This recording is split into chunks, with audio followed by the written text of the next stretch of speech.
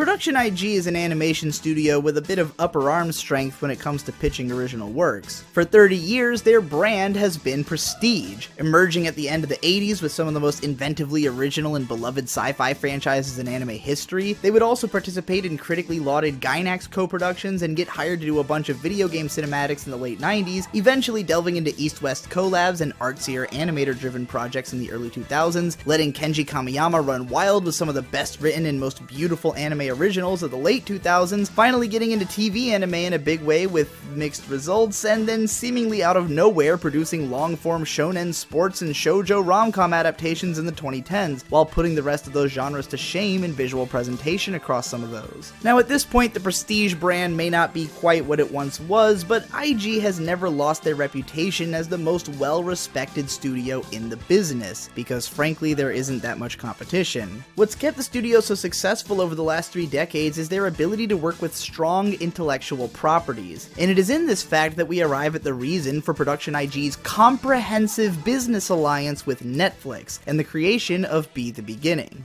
But I'm getting ahead of myself. In this world, there is not much room for new intellectual property. Every year, the small handful of giant media conglomerates who are still relevant anywhere outside of the internet grow even larger, buy out even more of the most valuable IPs, and then ram them down an accepting public's throat as hard as they fucking can for as long as they fucking can. Because Disney has inundated culture with Star Wars and Marvel heroes so thoroughly that creators find themselves giving up a major advantage if they don't try to ride the coattails of those properties in some way, they are a self-perpetuating hype machine, though one perhaps running out of steam in places. The more homogenized popular culture becomes, the more you literally cannot afford to miss an event piece or else be left out of the global loop. You have no idea how confusing the last 5 years have been for me as someone who stopped watching Marvel movies that weren't Guardians after Iron Man 3. Production IG gets to work with some old, valuable, and prestigious IPs, such as Ghost in the Shell, Patlabor, and now Fooly Cooly, but their favorites are the ones that they made up from scratch and have complete control over, like Psycho Pass and Blood. And oh boy, we'll talk about how they marketed Blood another time, because they have milked the bare bones concept of that original movie far beyond what I could have possibly imagined at the time. Owning recognizable and versatile intellectual property is just about the healthiest thing an animation studio can do, as it allows them the opportunity to take a risk on marketing the thing themselves and then reaping all of the reward for it, which can lend rare stability to a studio if the things they own can continue to be profitable over a long enough period of time. This desire to maintain intellectual property rights is the entirety of why several anime studios are tripping over themselves to work with Netflix. Make no mistake, it has been corroborated several times, including by the director of Be the Beginning, that Netflix does not offer any greater budgetary advantages than is typical of TV anime. According to Studio IG's president Ishikawa, it used to be that when a studio made an original series, the production committee behind the show would get to hold on to its broadcasting rights for a few years, but eventually the rights would return to the studio, and if they so desired, they could expand on or market it themselves and reap the benefit of their creative success, in the same way that a studio such as Ghibli so effectively does.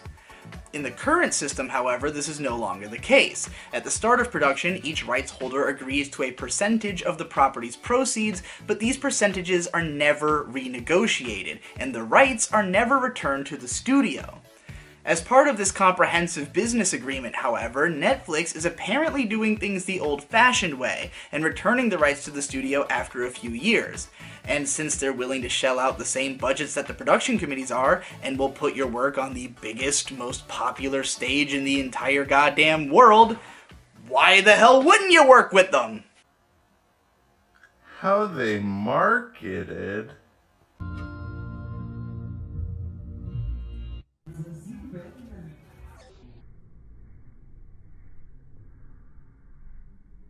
I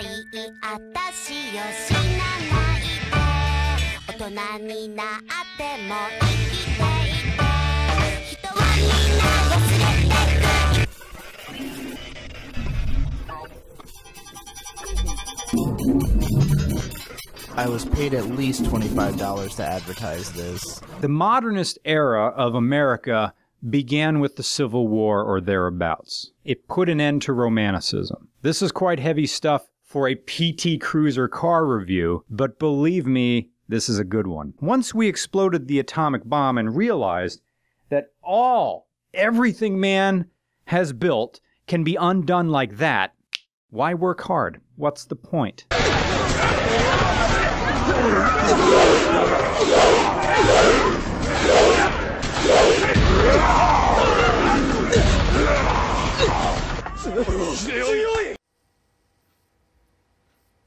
How they marketed. You'll notice that the studios who have been the quickest to make exclusivity deals and Netflix originals are those which pride themselves on their intellectual properties, and have been capitalizing on them harder and harder in recent years. If the deal wasn't sweet enough already, Netflix lets animators get away with way more crazy shit than they could show on Japanese TV, and doesn't put a hard limit on the length of each episode either. Well, it's not as though Netflix is some wonderland wherein you can do whatever you want and get paid for it somehow. In a conservative and stagnant industry like that of TV anime, even this amount of change is a huge deal for these studios. In President Ishikawa's interview, he's pretty insistent that these were IG's primary reasons for working with Netflix. When asked if the studio would be conscious of the show's worldwide distribution in the making of the work, he answered that they would not be, because productions that try to appeal to overseas audiences generally fail. Now, if this was how he felt, to the extent that he'd insist it in spite of the fact that series director Kazuto Nakazawa is best known for having directed the animated sequence in Kill Bill Volume 1 and the music video for Linkin Park's Breaking the Habit, both obviously Western co-productions as well as seminal pieces of nostalgia for me as a 13-year-old anime fan in 2004, this was in no way indicative of any desire to market the show towards a Western audience, then he probably should have said the same to Nakazawa himself, who stated in his own interview that he studied foreign movies, TV shows, and animations in preparation for working with that audience in mind. If this mix-up can really be blamed on a failure to communicate, then it wouldn't be the only time that it happened in the show's production. Apparently, while Nakazawa had been informed at some point that the entire show would be released at once, as is typical of Netflix, he straight up didn't believe it, and went along developing the project as a weekly series. Perhaps Nakazawa's confusion was the result of finally directing his first ever TV anime after decades as a veteran IG animator and character designer. You ever have one of those times when you look up a guy's name that you've never heard of and then you realize you've actually been a huge fan of them for like 15 years?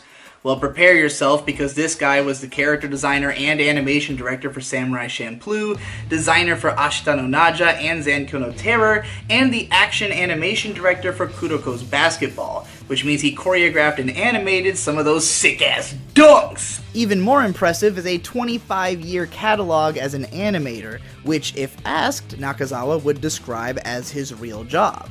He would not consider himself a director, apparently, in spite of the fact that he directed what you might remember at the very least as Demolition D's favorite animated short film, Kigeki, which you should check out if you haven't for the reasons Demo already stated in that video. While you're at it, respect the greats and check out the shorts he made for the art house film collections Anikuri 15, Genius Parties 1 and 2, and the Japan Animator Expo. But maybe skip over his other OVAs. I guess it's not too surprising that Nakazawa doesn't consider himself a director when his first attempt at a 3-episode OVA came out kinda shit. His 2013 OVA Vassalord was even more critically trashed, though I imagine it wasn't exactly made with the critics in mind. And frankly, besides the Linkin Park video, most of his music videos kinda blow. Granted, that's not to say that Nakazawa isn't a proven success. Aside from Kill Bill's modern masterpiece status, Breaking the Habit having been a hit video on MTV, and Samurai Champloo having been way more successful worldwide than it was in Japan, due in no small part to the iconic nature of the character designs, especially in certain markets, this guy is basically associated exclusively with his ability to crack the West. So how exactly did Nakazawa's research into overseas media manifest itself in Be the Beginning?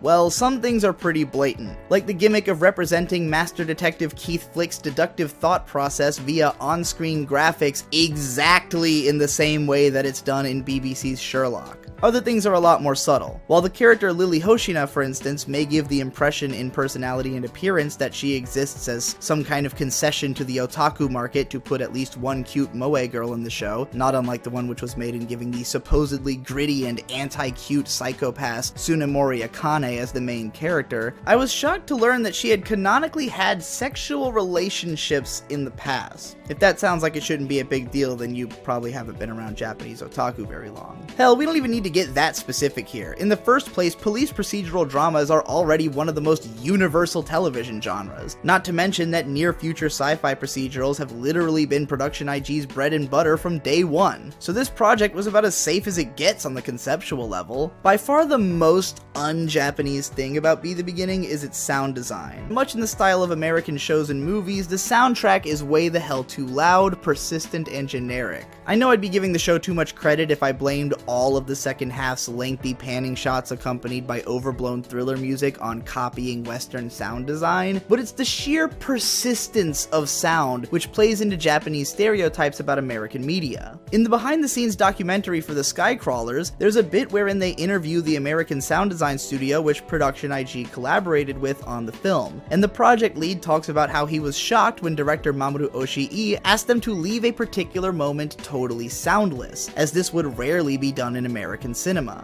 Now obviously it is no such oddity in the land of Mono no Aware, and I can't think of many anime which take this very heavy-handed approach to sound design, nor do I want to rack up a catalog. American studios don't operate this way because they think it's to the country's taste. They do it because everyone in Hollywood is convinced that everyone else in the country is a goddamn moron whose brain will shut off if you aren't constantly skull-fucking it with as much audio-visual information as you can.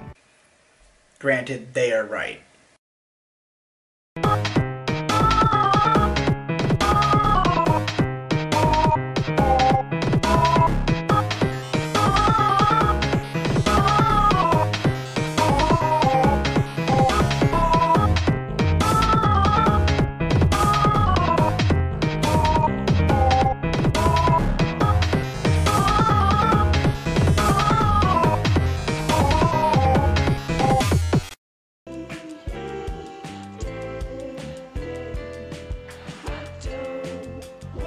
How they market it.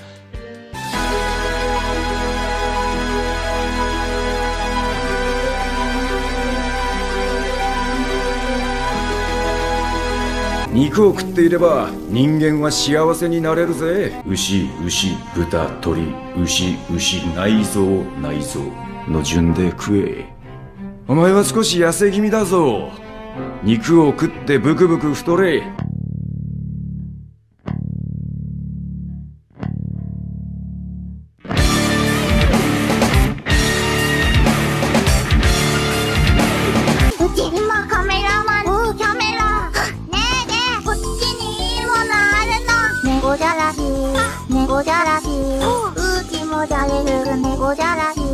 Welcome to the Not Quite Daily Show, Summer 2018, Episode 11, and today we are talking about an episode involving time loops.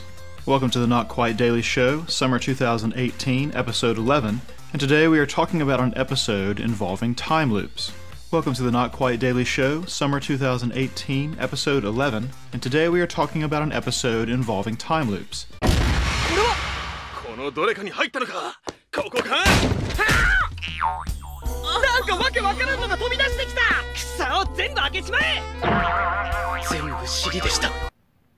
How they marketed. Perhaps it was America's obnoxious attraction to aesthetics like that of The Purge, or maybe the worldwide popularity of stuff like It, Five Nights at Freddy's, and clown sightings, I guess, which inspired the designs of the villains. Otherwise, I don't know how much crossover there was between people who thought that B at first resembled the serious, high-quality sci-fi procedural they've been aching for ever since IG gave us this addiction in the first place decades ago, and those who want their villains to look like Twisted. The Western pandering which cracked me up the most, though, was having the ending theme performed by guitarist Marty Friedman. Someday I'll be gone. For those of you who don't know about Japan's weird stable of cultural imports, Marty Friedman was formerly a guitarist for seminal thrash metal band Megadeth throughout the 90s, who moved to Japan in 2003 and somehow transformed into an iconic TV presence and music writer. In spite of having worked with artists like Revo of Sound Horizon, you know, the guy on stuff like the Bravely Default soundtrack, working with idol group Momoiro Z, whose song featuring his guitar track was later used as the Sailor Moon Crystal OP, and even having composed a Kamen Rider movie theme, he had never outright composed an original anime song until now. And he didn't stop at one. They put together a whole Be the Beginning Image album, including the ED, which actually features most of the band who did the Log Horizon OP, but nonetheless is boring and lame and sucks shit, as well as other features like Math Rock Outfit 9mm Parabellum Bullet. I'm kinda curious to listen to this thing, honestly, even though I think the ED sucks and sounds exactly like what I'd be terrified a Marty Friedman song would sound like. If they really did put Marty on this show just because they were marketing it to the West and thought, why not give it music from a famous Western guy, then that was just terribly misguided, because no one in the West except for hardcore Megadeth fans has any fucking idea who he is.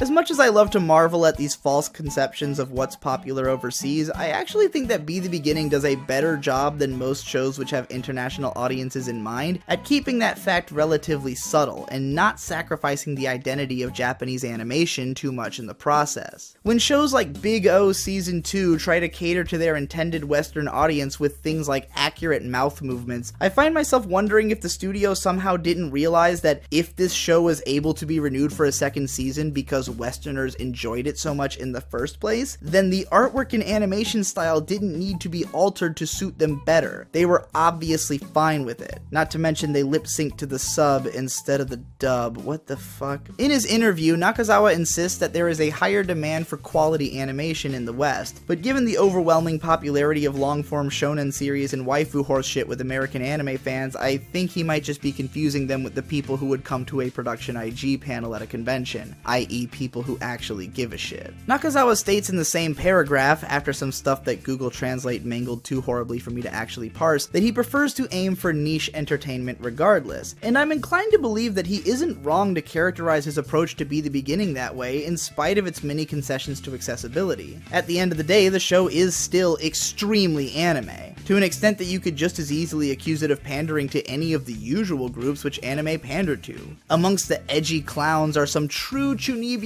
champions, including Camp Yaoi Boy, Blushing Bishonen, and Misa Misa. On the flip side, they also included this blonde bombshell badass secretary side girl for people with taste. So did any of this pandering actually work? Did it make people want to watch the show? And just as importantly, was the team actually able to pull these discordant elements together and make a compelling series out of it? Well, I think a better question actually might be what Production IG or Netflix even expected from it in the first place. In the interview with President Ishikawa and the Netflix rep who coordinated this partnership, they talk about how this brand of multi-year contract is the kind of thing that they're always aiming for, because having the guarantee of handling multiple projects allows them more room to fail, or to experiment as it were. And even if they do strike out, their team will be stronger from the experience and ready to step up to bat again. As for how it went this time, President Ishikawa certainly seemed excited about it, but then I would not expect the man attempting to sell his company's show to express any other emotion about it unless something went very wrong. At the time of the interview, it seemed as though the initial viewer response to the show had been fairly warm, and the men were hopeful about its ability to spread through word of mouth and Netflix recommendation feature. Yeah, good luck. Realistically speaking, there is little chance that Be the Beginning will ever be particularly popular anywhere in the world, because while the first few episodes are some of the most solidly entertaining and gorgeously produced anime that I'll be likely to watch all year, the rest is a narrative clusterfuck featuring an uncomfortable number of edgelords in clown makeup dropping episode-hogging backstory dumps. Then it devolves into one of the most flaccid, tensionless, and weirdly overlong climaxes among even the staunch competition from every other attempt attempt at a serious thriller anime in recent years. In spite of President Ishikawa's claims to the series' shocking consistency across its run, the difference in how much animation and detailed artwork is seen in the first half of the show versus the second half is quite noticeable. But then that's only because the first half set the bar so goddamn high in the first place. You might expect that since the director slash character designer slash chief animation director has previously made possible some of the greatest fight sequences in anime history, you would get to see some of that in this show as well. And you do. Once. In episode 3. And it's so fucking sick!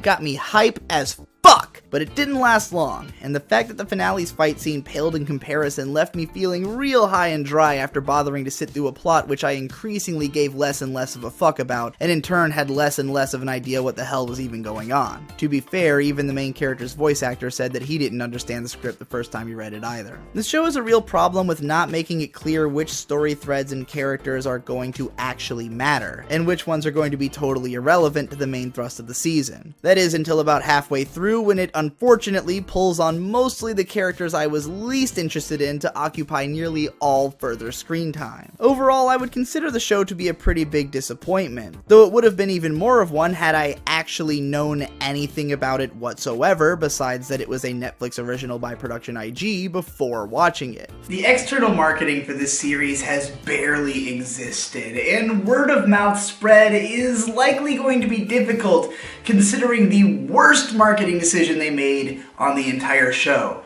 giving it the title Be the Beginning.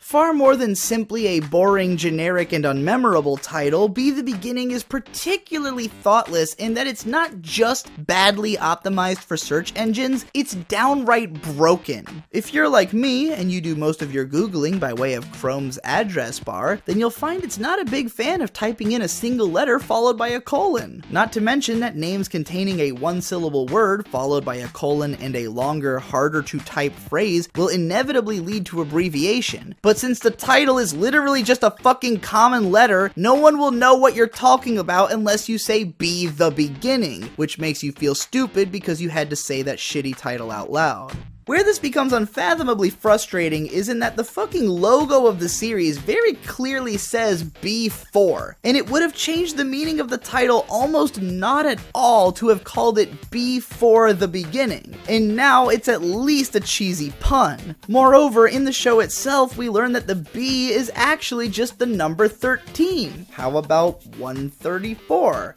How about 13? How about 13-4? How about literally anything else? The official Twitter for the show was created in January of 2018, a trailer aired in February of 2018, and then the show was dropped all at once on Netflix at the start of March, and that was that. It got an English dub full of all the usual fuckboys that I never want to hear speak ever again, a weird-ass image album, I guess some little art installation of Genga drawings at some cafe, and the couple of interviews which I've cited throughout this piece, and that's about it, going by the show's Twitter. It really doesn't seem like any of the relevant parties are trying all that hard to push the series, and there hasn't exactly been a groundswell of word-of-mouth push to make it relevant either, given that it scores about a flat 7.5 on pretty much every site that aggregates such things, and has been described to me by several friends who watched it as adequately watchable. Personally, I would advise applying the same strike and burn policy to this season as I would to season 1 of Shingeki no Bahamut. It's worth watching the first 4 episodes if you're an animation geek, but after that, it's not really worth holding on to.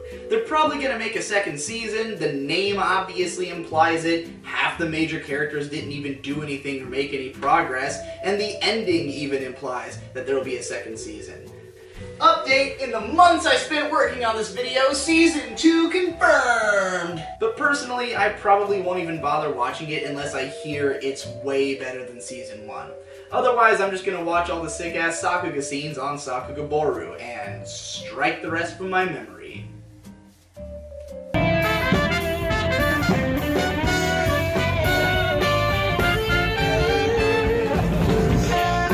This is where my life decisions have led me. Free alcohol. We did it, guys. We fucking did it.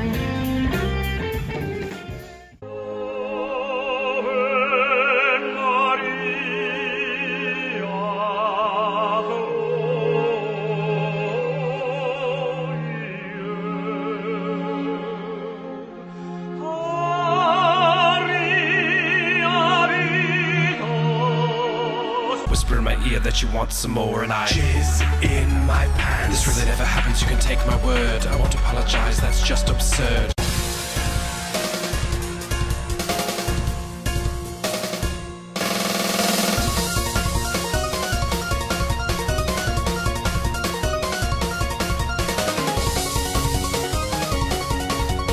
Kyra and Luno. Hey Kyra, check out this trick Bongo taught me. Here I go. Wait, shit. Damn, I dropped them. Give me a sec.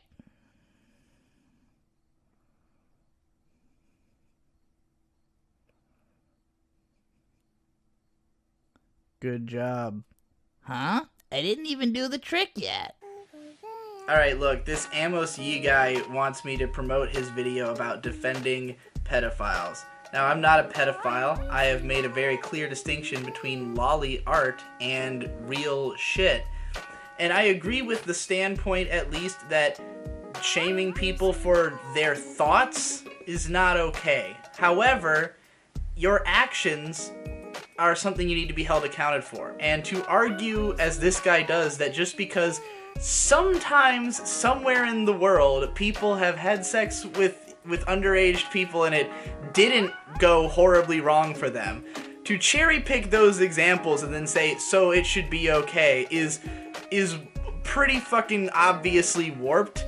I mean, I can't even go outside naked and that doesn't harm anyone. Like, that's just something that we've all agreed on that is just generally not a good idea, so let's just not do it.